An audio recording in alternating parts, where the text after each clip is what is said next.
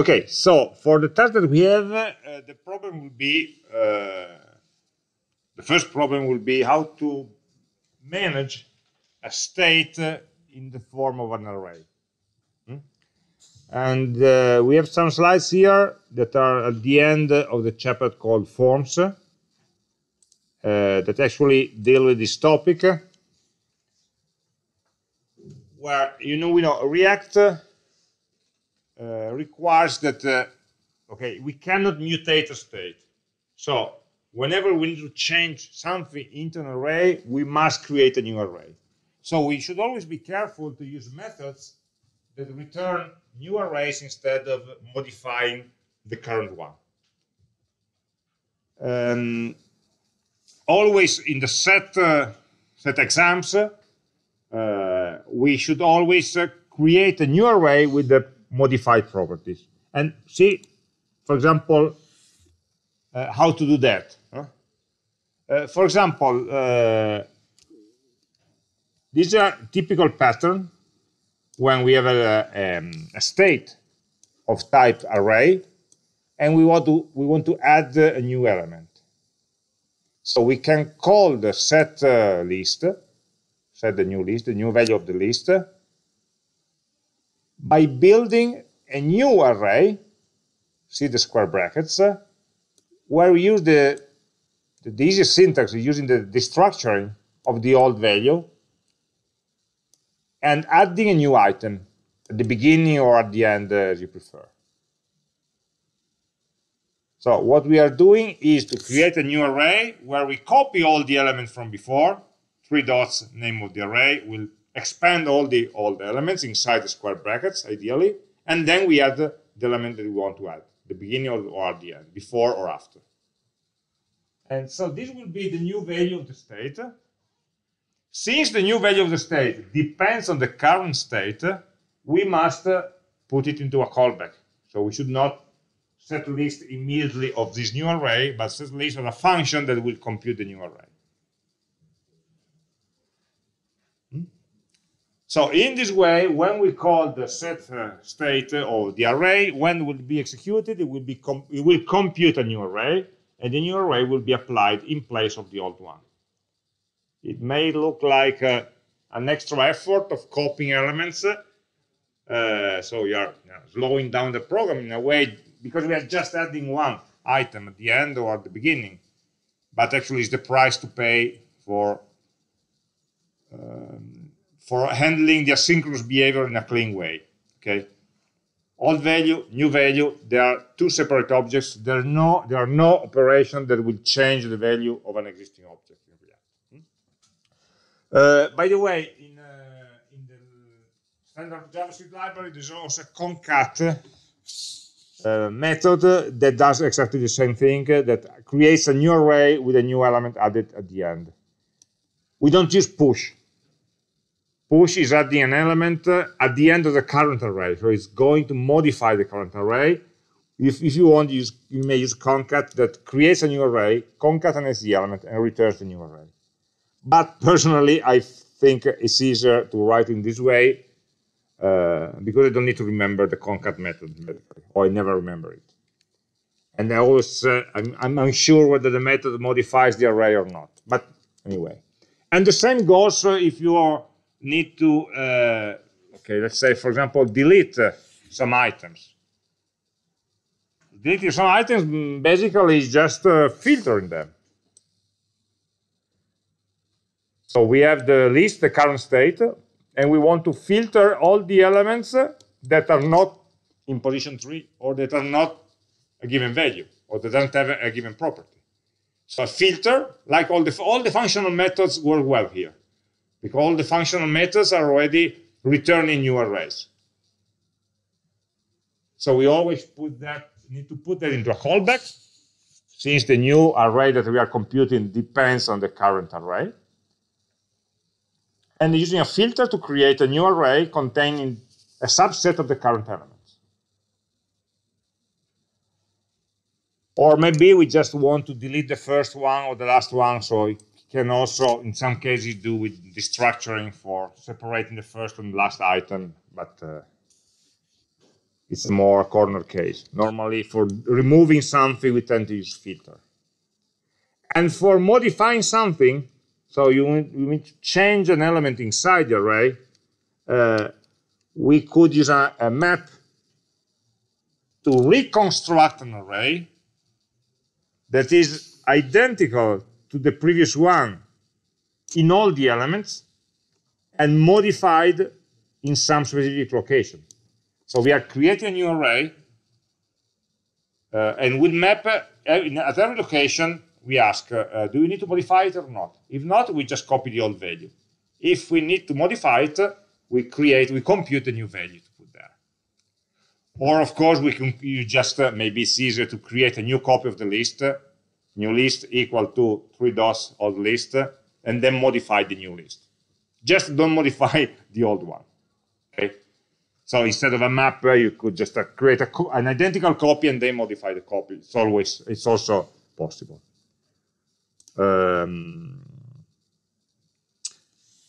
Be careful when the list that you want to modify contains objects, and you only want to modify some property of these objects. For example, here we have an example where we have an object item with 2 fields, ID and value, and we only want to modify the ID, for example, or only modify the value, not the ID. So we could be tempted to say, okay, if the ID is the index of the element that we want to modify, then we already have the item object. We modify the value to the new value. And so we return the new item with the value modified. This is dangerous, or basically, this is wrong, because we are creating, of course, a new list. But the new list will contain the same object as before with some field modified. So we actually modified one object inside the array. What we should do is to recreate a new object. So if the object has 7 properties and we only change one, nevertheless, we recreate another object with 6 properties copied from the old one and the new one, and the changed one computed from scratch. Really, we should always try to... The equal sign is dangerous, I would say. Every time we are trying to modify something existing, it should ring a bell saying, okay, so we are not dealing with the immutable values here. So these operations are to be done, say, carefully, but we can create our own callbacks that do it cleanly, so that all the bottom components don't need to care about all these details. The responsibility of managing the state is, of course, in the component that owns the state. Okay? And we will do all these careful operations. So the easiest operation that we can do here in our exercise is implementing, where's the browser here? Implementing the delete functionality. It's easy. A bit more complex will be add, not for the adding, but for managing of the forms. And editing will be the more complete, the most complex one. Okay? So we are starting today. We will finish in not next week because it's holiday, but the week after that. But for the delete, we should be able to do it today.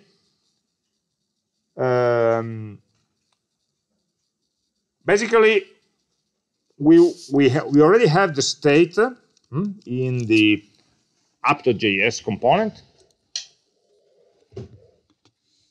and we want to add a method for being able to delete one exam given its code. For example, it's a unique identifier. As a detail compared to last week, I added the code column here so that it's more explicit. We can see it because it will be the key, no, for us. So we can just define a function for removing exam. Const remove exam. exam, which will be a function that takes a code and then does some ugly stuff to remove the exam.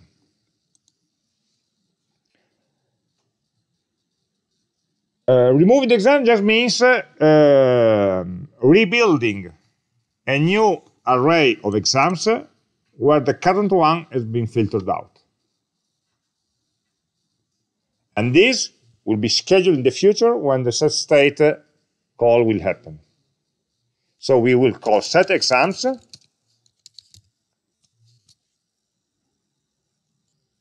schedule the change in the future,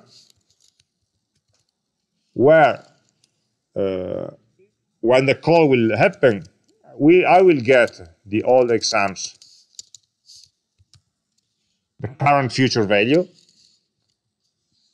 and we should return an expression with the new value of the array. And this new value could be just the old exams filter, where we remove those elements that match the code. All the exams whose code is equal. Okay? So filter, filter asks for a condition to retain the elements.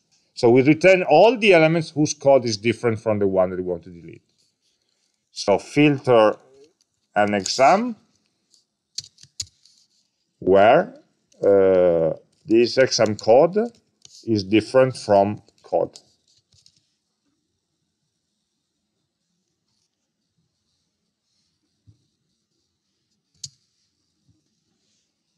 So there's a bit of nesting here. setExam sets a callback to be executed. The callback will get the old copy of the state and should return the new value of the state. This new value of the state is computed starting from the old value by applying a filter method. And then we have the callback of the filter that will just take one exam at a time and will tell me whether to retain this exam or not. And the exam should be retained, so not deleted, if the code of this exam is different from the code I wish to delete.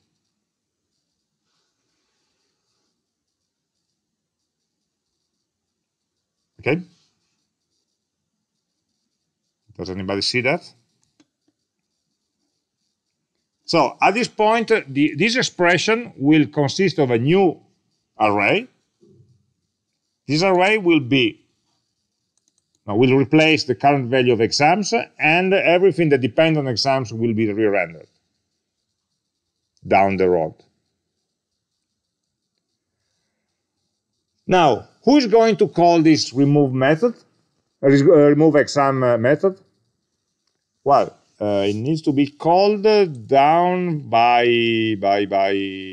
inside the exam row, inside the exam actions.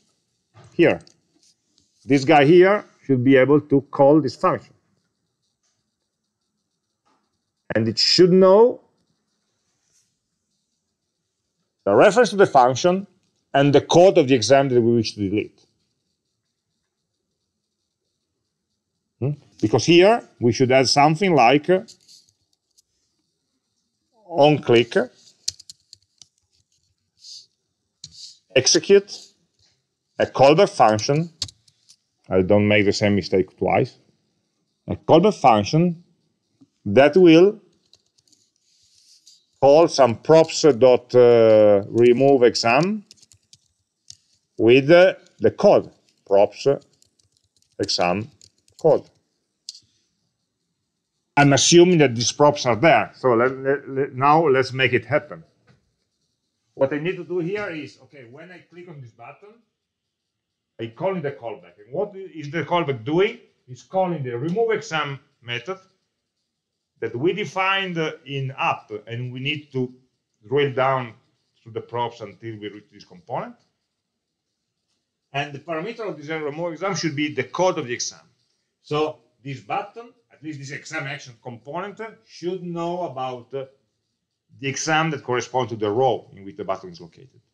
At least the code, but it's better to give the full object so that instead of just unpacking the code. So now what we are missing is just drilling down all the information. So exam action already received, already receives the exam property. So this part is okay.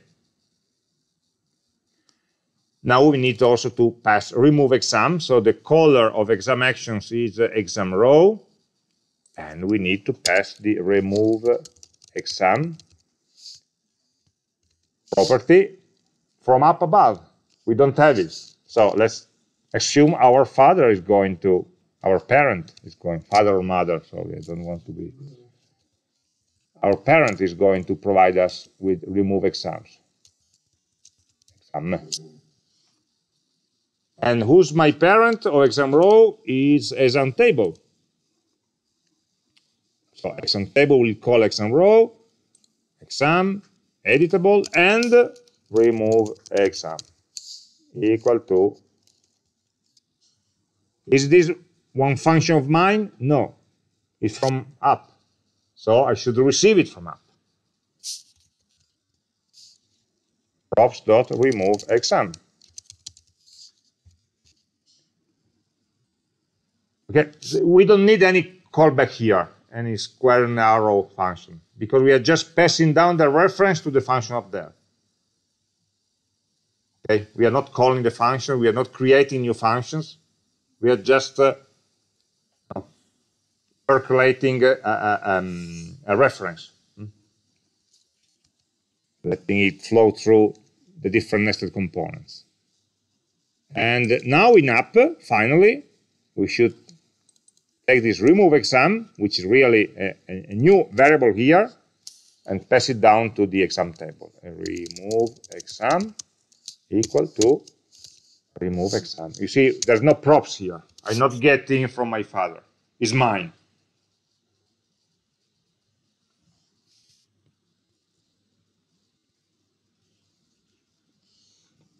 So we define a method that should, if there's no bugs, should remove an element from an array, or still better, should create a new array with one element removed. And should replace the state. This function is passed down to the component that has the information to call it.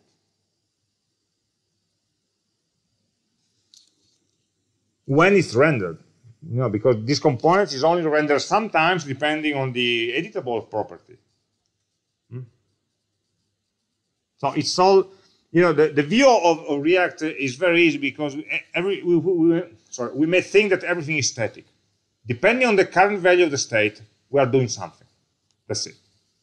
And if the component that we are rendering has some actions or some event render, they will be registered on that component. We don't need to care when this component disappears or goes away, because there will be a different state, and so the interface will have a different set of behaviors, of allowed behaviors. So if I save all the files here, I should be able to go into change mode and delete the second one. Gone.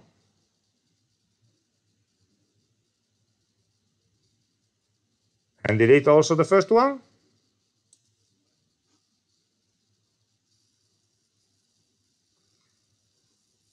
And of course, I could also delete the last one. And now I'm stuck, of course, because we have no add functionality yet.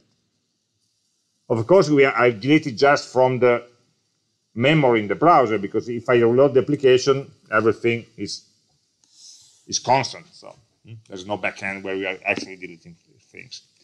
And here we see also the importance of the key attributes that we needed to use when creating the table rows. Because when I deleted the middle row, okay, React saw a change in the rendering of the component, a change in the DOM. We had first 3 tr, and then we only have 2. But how can React know which one was deleted? Okay, it knows because we have this key that is still valid, this key that disappeared, and this key that is still valid. So the matching algorithm in React deducted that the second row was deleted. And so we just remove from DOM the second row without changing the first and last. If we didn't have the keys, React will not be able to do this optimization. And so we see, okay, I have a table with 3 rows. I replace it with a table with 2 rows.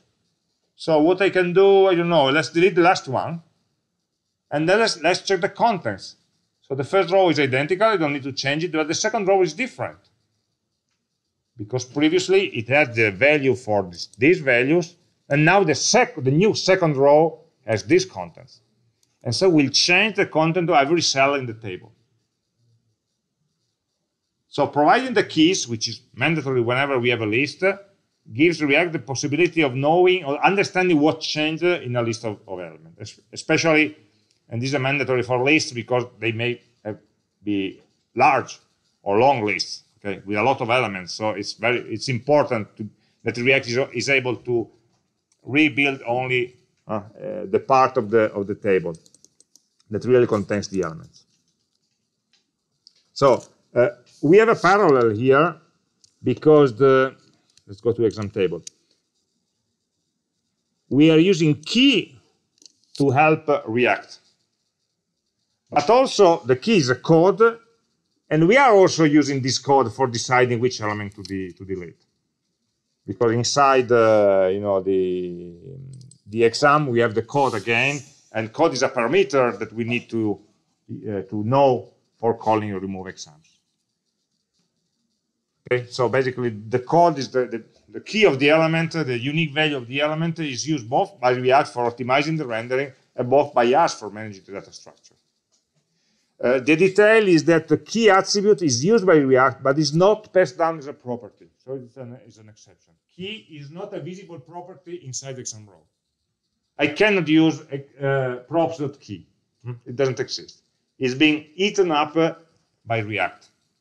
So if we need, and usually we need also the value, we should pass it alongside.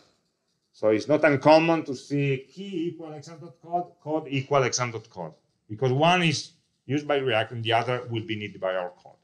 Now we are passing the object, which is better because we also need other information. And usually it's the other way around. We know which is the identifying information for an object, and we use that as a key. Okay, so that was easy, wasn't it? Of course, right now it's we're just one line. What we are missing here, just to focus on the state management, we are missing all the validations, all the controls, all the checks, because there's something also missing here on the average. I don't know why it's empty. In app, exams.length, G. Yeah, now it's 2. And so we see that when I delete some exam, the average, of course, decreases. Of course. I was never sure until I tried. And immediately, I don't need to do anything special because just remember the rendering rules. Somebody called remove exam. Remove exam called set exams. I don't care whatever inside there. The state changed. React schedules a state change. And so the current value of exams is no longer the same. And this app is re-rendered. Re-rendered with a new current value, constant value, immutable value of exams. So it's a new value, still immutable. It has been muted behind the scenes, I don't know that, but I'm being called with a new value here. And of course, this new value is being used throughout all the computation. So we don't need to remember to update that element. We are just recreating it. And this makes it very easy because we don't have, like in the normal DOM manipulation, when something happens, you must remember where are all the effects of this element throughout all the elements of the page. I need to update this, I need to hide that block, I need to change the style, and so on.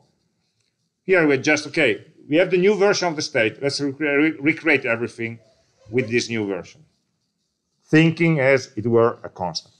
Of course, we need to put a real average here, not to cheat to ourselves. It's a bit of an expression, so maybe let's define a function. Exam average, which just takes, the state is already known, so it may just compute the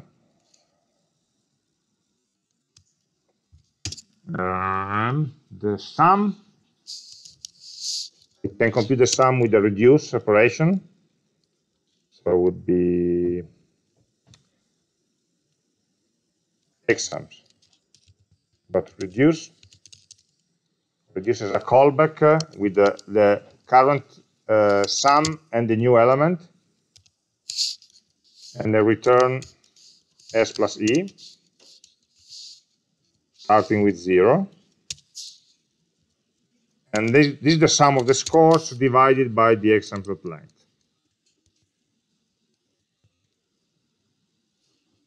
And so here I can call the exam average function. Probably. Yeah. Not a number is not a good average. So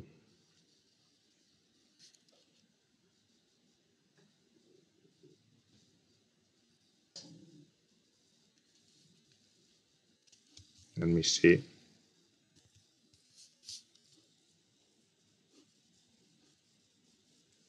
Object 0. This is the result of the reduce. Stupid. Because S is an exam object, so I'm doing some concatenation of exam objects. I should sum the exam score. So, let's see.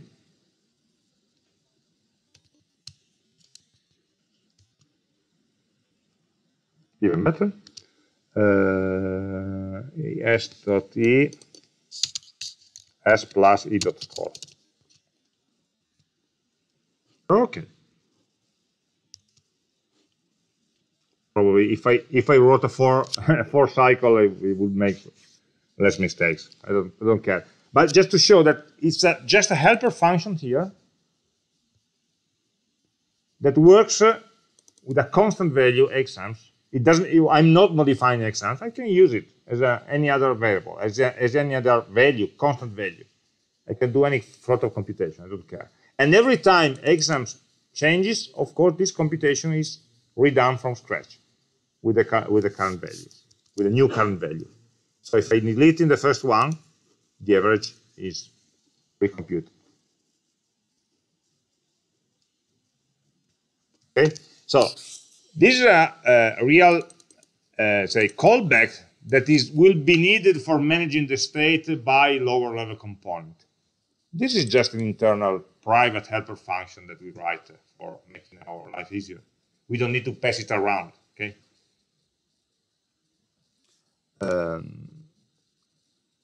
We might also, if we want, just don't be scared of local variables. We could just compute the exam sum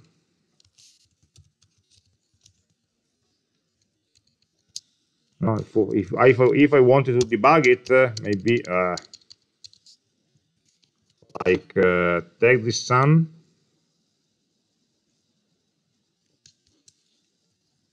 and then we compute an exam average by taking the exam sum divided by the length, like this. Let's and this, and use this value here inside. So we are computing. These are just normal function execution. So I'm defining some values, computing some extra variables according to the input values, which are props and state. And then I'm reusing the value of this variable. There's nothing strange. And it still works. Okay, these variables are not state variables, don't need to be state variables. They're just intermediate values in a computation that will be recomputed every time I call this function, every time the component is rendered, this value will be created from scratch. Okay, it's not not everything needs to be managed as a state. Basically, very few things need to be considered a state, but you can use variables, you can use functions that will help you to simplify your return statement, which is the real goal of the function. You know that at the return, everything disappears. All variables are deleted, except everything disappears when we do return, except state variables that are stored outside the function by the hooks mechanism, the special private cache where the state goes, and closures. So this function will be remembered even when this function is over, because we are passed it around to another component. So it's stored as a closure in the lower level functions. So it can be called by other components even when this component is done. Okay, so we may have all the complexity we want. This function, I define this function inside app, but if the function becomes complex, I can define it in another file or outside the function. It's normal JavaScript. Okay, we can manage our code as long as we follow the rules. The function components must be pure functions, state should never be modified, and information can only flow from parents to children. That's it. And state is immutable. Everything else, which is just rendering an interface that may be even very complex, with a lot of helper functions, computation, and stuff like that, it's totally free. It's just JavaScript functions. Okay, that was the easy part, as I mentioned, deleting, because deleting doesn't have any extra information. Just give me the code of the item to delete. A bit more complex, and we are starting to see it right now, is, for example, insertion. So these are just input elements in HTML. I didn't do anything fancy. I didn't even use the bootstrap classes we could use the bootstrap classes to make it nicer, look nicer, but I don't want to make it more complex. What did I do here? Is to add one row with some input elements, very naked, very empty.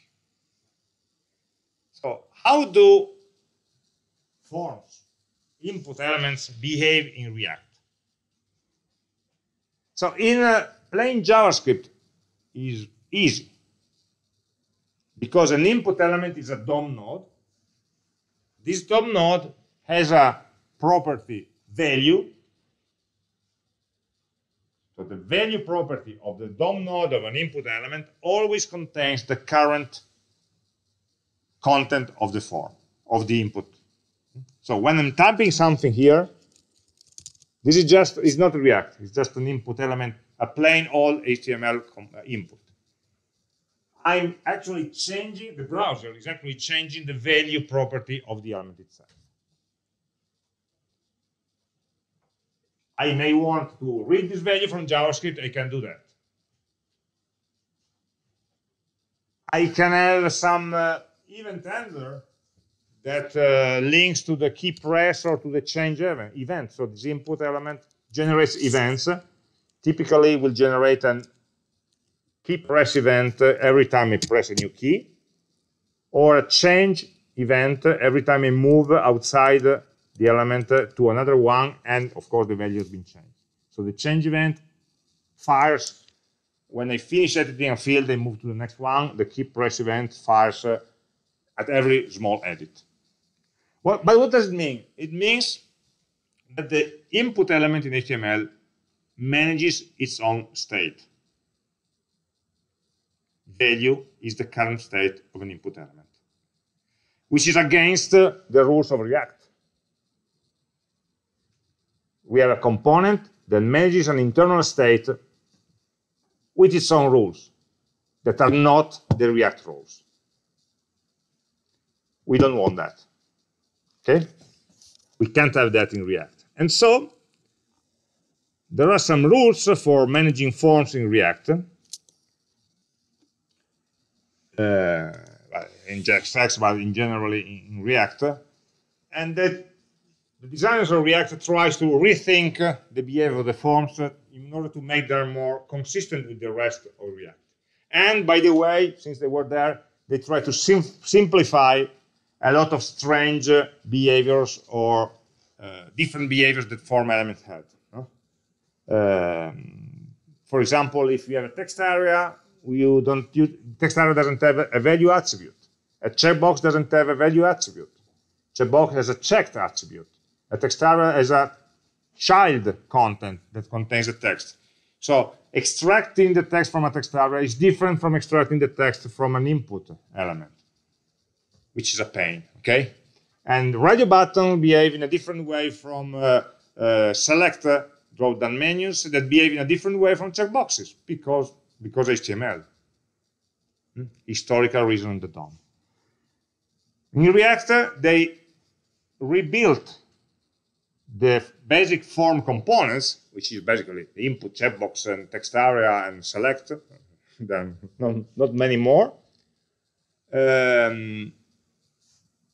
by generating simpler events. They call them synthetic events. So they're not real DOM events. So it's something that manages the real DOM events and generates something which is more regular, basically, and so easier to handle. So in general, in JSX or in React, for every form element, be it an input, a select, set of ready buttons or whatever, we have a value attribute that always represents the current value. This value attribute is read-write. So we can modify the value attribute, or we can, and so it will be updated on the page, or we can read the value attribute and we can get the current value. There's also default value that can be used to create the empty value, what the field will display when the form is first reloaded.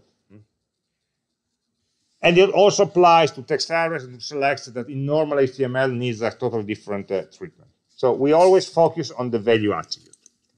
And on change is an event that is fired every time something changes. So even on a single key press, somebody changes something with a key or with the mouse or by clicking or by, so every time even a single character changes in a field, the change event is generated. So these are very different events from the change in HTML.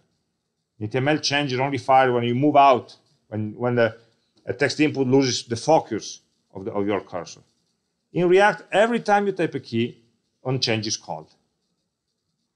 And so you can set your own event handler for onChange attributes, for inputs, or for all the other elements. So basically, the golden rule is that every form element consistently uses value and onChange attributes to manage its own state. So this is a big simplification over the normal HTML behavior. And all event handlers, of course, generate event objects And like in normal HTML, these event objects are a bit different in React, but they contain the same information. In particular, they have the event target attribute. We already saw that in the basic DOM. Okay, event.target is a pointer to the node that was the source of the event. Okay, remember we was a bit strange that the source was called target, but then we got used to that. So from the event.target we may extract the value if you want. Okay, but this is just a list of the events, but we don't need right now today to understand all of that. So we just the list of all the synthetic events. I put in boldface those that we are more or less likely to manage, and these are the methods and the properties of these synthetic events. But we will need later. Okay, event handler. So we already did that before when we defined the on-click event handler. That was just a button. It could have been a link. It could have been any element on the page. The on-click will receive a handler. I can define the handler as an error expression, as a function expression, as you want. I just need to remember not to call the function itself. Like my first mistake this morning. Okay, it was still early, so I partially justified. Never call a handler inside its definition. Okay, always have a function. There may be a reference to a function or a callback that will create a new anonymous function and store its reference. And also in HTML you would write a function name like this, because in HTML the attributes are always strings. In JSX this is a reference to a JavaScript variable, and so you must put it as a JavaScript expression in braces. Okay, this is not going to work in JSX, even if it's a normal HTML model. Always pass a function, pass a JavaScript object, and this object should be a function. So either a reference to a function or an inline callback, like we have here, for example. So here we have the examples. Of course, the inline version is always needed when we have some parameters. Otherwise, we can define just pass the reference to the function itself. Don't call the function here, because otherwise it will be called when we create a component and not when the user clicks on the button. Okay. About the state. So the discussion was that input elements, form elements in general, own an internal state. And this state, in a way, fights with the state managed by the React.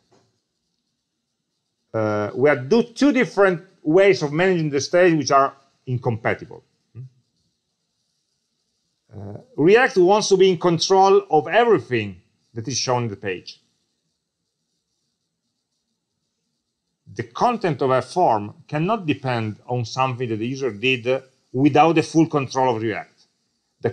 In the React philosophy, the content of an input element should only depend on the props and the state, managed by React itself, not by something external. So the philosophy of React is to control also the content of this state. So the input element owns a state. We cannot do anything against it because it's part of the DOM. But this state value will be strictly controlled by React by copying inside, updating the DOM state every time a real React state changes. This, as a name, is called creating controlled components. A control component, in particular for forms, is a component where the value shown in the form element, so an input text, the radio button, the selected radio button, the menu, the drop-down list selected, and so on, is controlled by React. So the user doesn't really control what's going into the input element.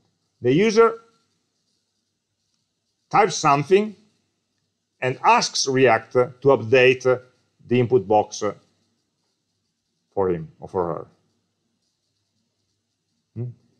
So what does it mean? It means that the state, the value of an input, let's take the input as an example, this is the easiest one, is the value is always set on a React state, starting from a React state. And this makes the component, let's say, impossible to edit, unless we also manage the onChange event that allows the user to change it. It's better done than explained. Okay, so wait for a minute, please, because this sentence was not so easy to understand in practice. And the alternative would be to use uncontrolled components, where the component has its own state and React tries to read its state later when it's completed by. We should avoid it as much as possible. So, how does it work? We have a form element, an input. And we generate its input by creating one state variable, let's call it x in our component, and enforcing value equal to x. So in this way, the actual value of the input element will always be forced to x in the rendering. Whatever the value of x will always be in the input element. And how can the user type something? Okay, because we also register a onChange event. Whenever the user types something, this is the event handler for the onChange event handler, change x, takes the event where the user typed something or changed something, extract the values changed by the user, and if we want, we can set the new value of x to the modified value. And of course, changing x will re-render the component with a new value of the x, and so we re-render the input element with a new value. So in this way, React will, as soon as I type something, it will stop me, analyze what I typed, the current value of the element, and if it likes it, if I like it, I write this callback. If I like it, I can update x. X will regenerate the component with a new value. So everything, every keystroke I press is filtered by the onChange event handler. In this way, I can have full control. I can prevent some characters to be inserted or some type of edit to happen. And so I never need in my code to read the value of the input element, because I always know what is in there, x. Okay, so we are shifting the state up from the input element to the component that instantiates the input element itself. Of course, we must set value and onChange together in a consistent way. If we only set value and forget the onChange, the input element will be impossible to edit, because the value will be forced to the initial value of the state x. So let's try to do that in our code. No? For example, this was a normal input element. We want to manage it in React.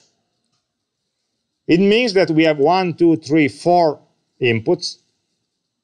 They will require 4 different state variables in the component where these are instantiated. Okay, right now, they are all in exam table. Maybe I want to move them down into a component. Okay, not to make it more complex. So maybe all this part, we should create a component. I call it add exam form, for example, not to add any complexity to this component, just to work in a separate file. Okay. So add exam form. I already took a note of the name, and I define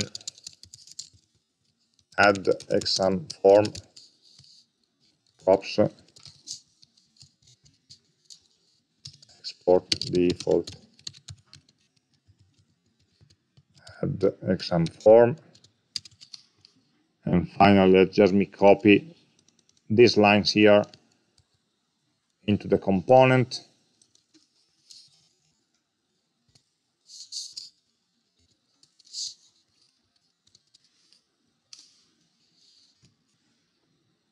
And call the component instead of the table data. We're just a simple refactoring for working on a clean file. /tr. Okay. And then, of course, I need to import this from Addison form. Okay. So let me check if nothing changed. Error element type. Sorry, I need to save it. Okay. Okay. So I just moved this last row to another component. I did nothing intelligent. Okay, so let's imagine the first field is the code of the exam. Right now, it's a so-called uncontrolled input element because the input is free to do whatever it wants. I want to take control of that.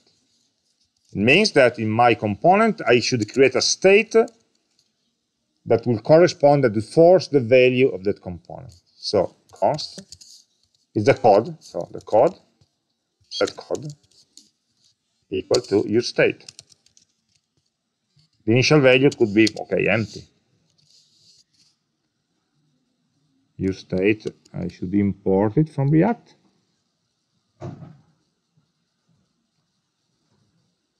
And I may now force the value to code in the input element.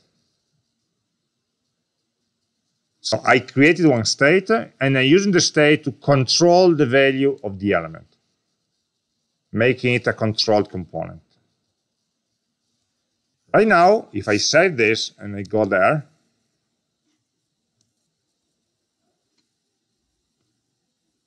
this component is controlled in the sense that I cannot type anything. I'm trying to type, but nothing happens.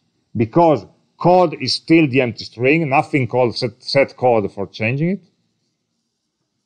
And so the value is stuck to be the empty string, or whatever initial value I put there. And I have a warning that's saying, okay, you provided a value prop without a non-change handler. This will render a read-only field. Not a good idea. It's telling me you should implement onChange or set the value of read-only to be explicit. Of course, we want it to be able to change. So we have a big warning also when we forget these two methods, these two attributes, value and onChange, should always go together. And so we should implement an onChange handler here. And what should onChange do? Well, it should just, if we don't want to do any special validation or anything, you should just take the current value from the DOM node corresponding to the keystroke and update the state. Well, schedule the state update. So, callback that will call a set code. Sorry, the callback takes the event, the change event, and we set the code to event.target value. The value attribute coming from the DOM of the source of the change event.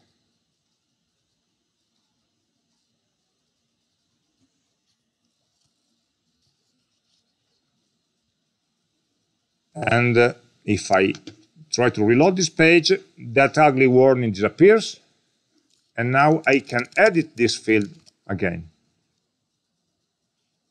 But the difference is that this value is now inside a React state. If I go to the components and I check the form component, you see that I have one state variable with this value. And every time I type something, deleting, modifying, whatever, this state is immediately updated. Well, basically, the state is updated before the letter appears down there. Because the real sequence is I click a letter, I type a key, it will fire the onChange event. The onChange event will schedule a state change. The state change will later on change the state variable, and the new state variable will trigger a re-render of this component that will recreate the input element with my new letter in there. Crazy stuff. Every keystroke, we go all this way with two asynchronous events, onChange and then set code. But that's the way to keep all the control on that. And so we can replicate this game many times. We have also the name of the course, so it will be a separate variable. As I mentioned before, it's better to have separate states instead of one object state, because we see that every time we touch one of them, we render everything, so we need to make the modification as local as possible. Use state, again, an empty value. And I can control the second element, value equal to name, and onChange equal to callback that takes an event and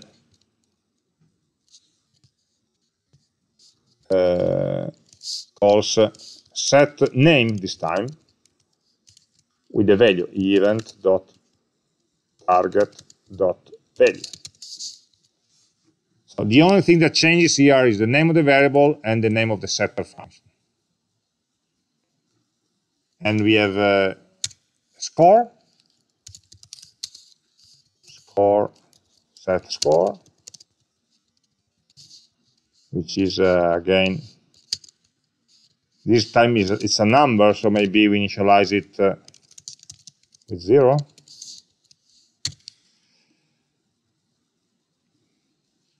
And the value is score onChange.